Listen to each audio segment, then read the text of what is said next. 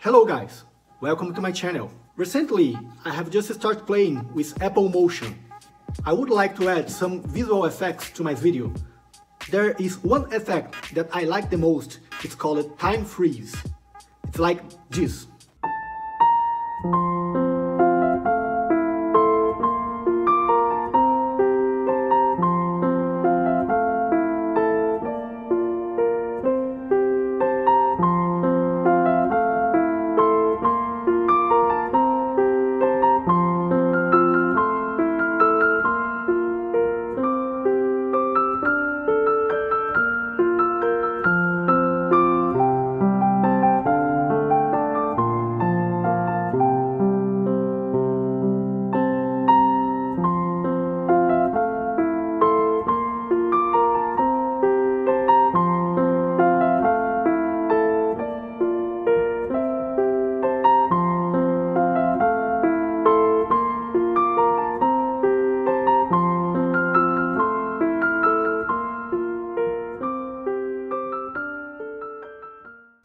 So, a few days trying and learning, I finally figured out how to do that. And I'm gonna share with you right now in Apple Motion. But if you use another apps like Final Cut Pro, Mocha, or any apps, the basic concept is the same.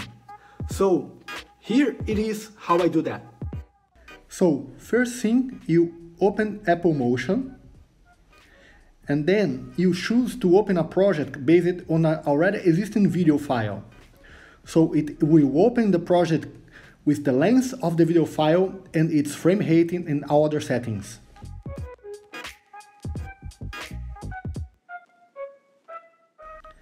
Here is the video sequence that we will work on.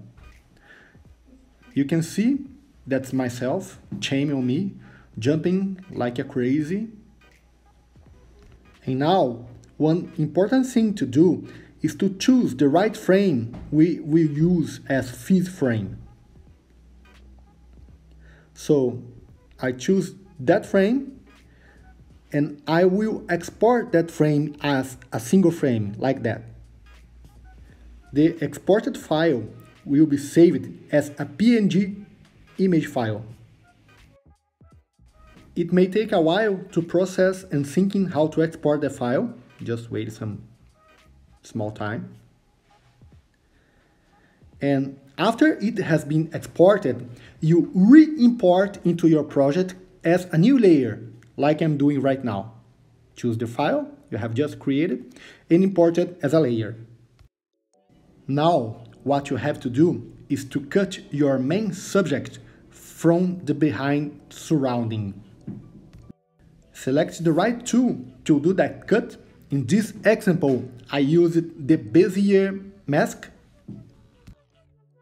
Carefully, you can add points to cut your subject, like I'm doing right now.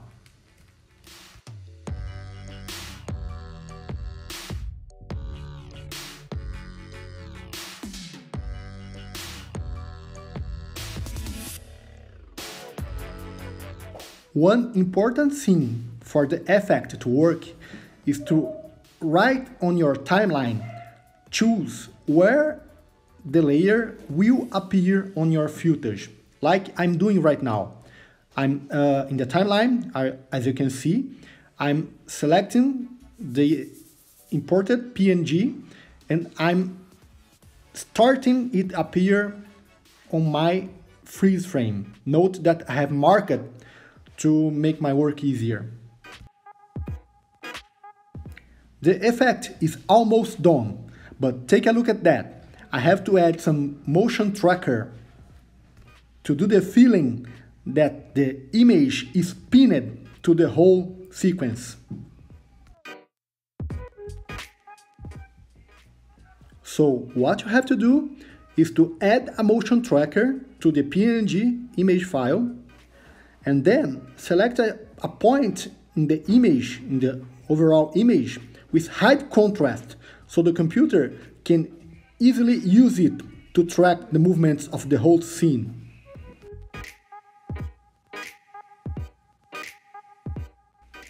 You see, I'm gonna use a high contrast point to help the computer to analyze the motions in the image. You have to use the match move tool and make it analyze. Just wait, it happens.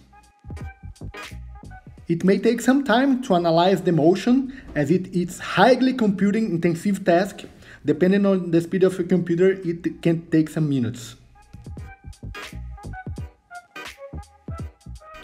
And here it is, the final effects done. As you can see, the freeze frame is pinned to the image and it works very well.